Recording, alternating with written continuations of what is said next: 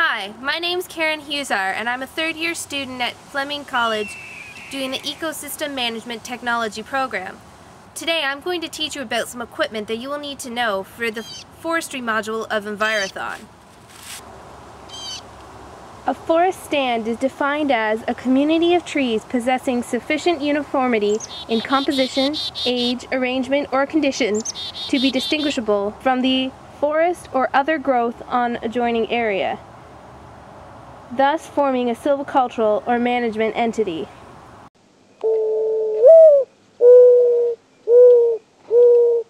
This is a diameter tape, and what it's used for is to measure the diameter of the trees. You'll notice on the one side it has measurements in centimeters. Now when you look closely you recognize it doesn't actually give you a correct centimeter. That's because it's already been calculated to give you the diameter when you wrap this tape around the tree. Before you can take the diameter of the tree, you need to locate breast height on yourself. What you will need to do for this is take a meter tape, put it underneath your foot, and then bring it up until you find 1.3 meters on yourself. So I've located 1.3 meters on myself, which runs right across here. So I'm going to take my diameter tape, wrap it around the trunk of the tree at 1.3 meters.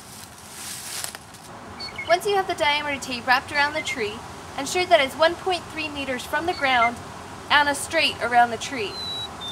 Then what you'll do is take the reading.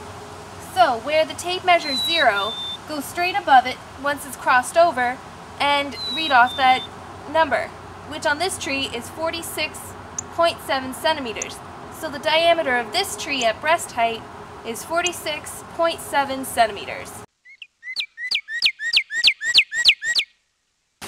Now the next piece of equipment we're going to look at is the Suunto Clinometer.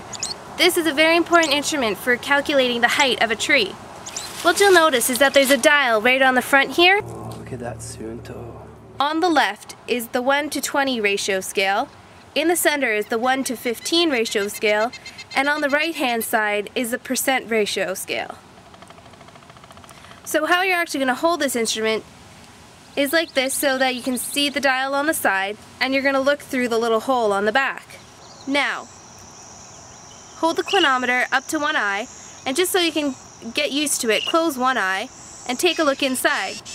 What you'll see is a fine horizontal bar, and as you move the clinometer up and down, you'll see the dial moving with the 3 different scales on the side. So, what you're actually going to do with this instrument is you're going to decide whether you want to pace 15 or 20 meters from the tree you're going to measure the height of. Depending on how far you measure from the tree will then determine which scale you're going to use on the clinometer. I've paced 15 meters from my tree, so I'm going to use the scale in the center. Now, hold the clinometer so that you can see the scale with one eye and keep your other eye open and look at the tree in question. First, you're going to want to make sure you can see the bottom and the top of the tree, otherwise you won't be able to take a correct measurement. For the bottom measurement, I'm going to take my clinometer and look at the bottom of the tree where it meets the ground. On this one, where the horizontal line crosses the bottom of the tree, for me is at 2. The top of the tree measurement is taken at where the highest point of growth is on the tree. So, when you hold up the clinometer, where the horizontal line crosses the top of the tree, read the number on the scale. In my case, this occurs at 25. Now you'll have to do the math.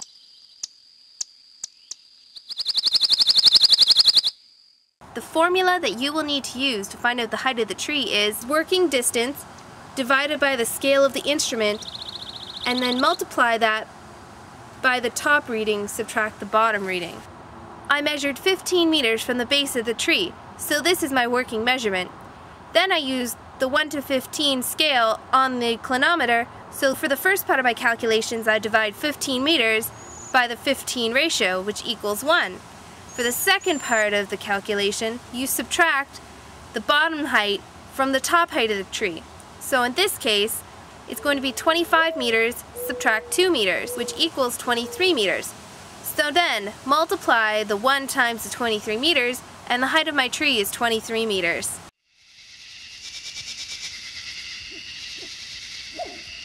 In order to create effective management practices for forest stands, managers need to know the species, ages, and densities of trees in that stand. Thus, forest inventories are completed. One component of the forest inventory is the cruise. There are two main types of cruises that are used. They are the strip cruise and the plot cruise.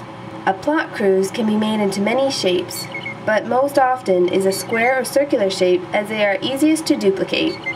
Measurements are then taken of the trees and other plant material found in the plot. In a strip cruise, transects are laid out parallel to each other with a set distance between the transects. A variety of measurements can be taken at specific points along the transect. As you cruise the transect, you will need to determine how many trees are in your transect area. This is done by determining which trees are considered in or out. A tree classified as in will be included in that transect. A tree classified as out will not be included in the transect.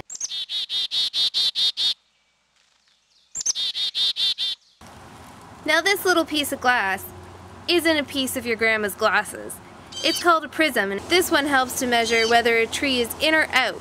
Again, you're going to need to know the 1.3 meter height on yourself because you'll need to know that height in order to use this piece of equipment. You're going to hold the prism at 1.3 meters and then look at a tree. Use both eyes, and when holding it up to a tree, whether a tree will be in or out depending on whether the trunk of the tree that's inside the prism, whether it's in line with the tree, touches the tree, or is not in line with the tree at all. Here's an example of what you'll see when you look through the prism. As you look at the bottom here, you can see that the trunk of the tree within the prism does not line up with the trunk of the tree outside the prism. However, they are touching. This means this tree would be classified as in. However, when you look at the trees behind it, right here, you can see that they do not match at all. See, here's the tree I'm looking at. When I put the prism in, the bottom of the trunk outside the prism does not meet with the piece inside the prism at all. So this tree would be classified as out.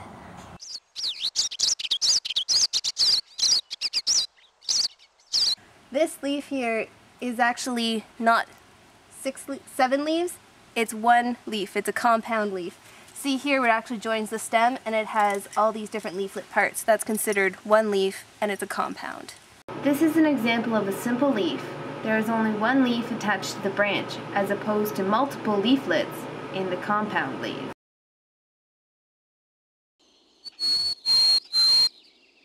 Now, here's a good reason why you should leave dead woody debris in a forest. This used to be an old trunk right under this tree here. Now, this seed fell on top of the trunk, and as the trunk decomposed, creating soil, was a perfect microhabitat for this tree. Now that all the bottom of the stump is decomposed, you have a hole below, and the tree looks like it's growing out of nothing. When a large tree falls down, it creates a hole in the canopy.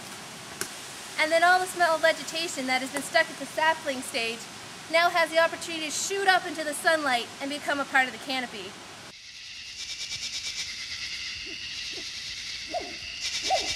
Lichens are made up of a mutualistic relationship between fungi and the plant kingdom.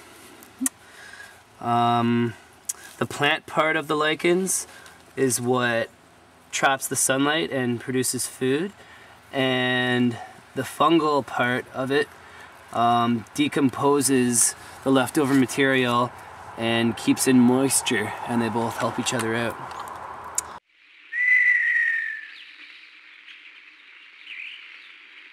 A mature tree trunk is composed of 5 main layers. From the center to the outside, they are the heartwood, which is the center of the tree containing the older inactive material. It gives strength to the tree. The sapwood, also known as xylem, which is younger active material that carries sap from the roots up to the leaves.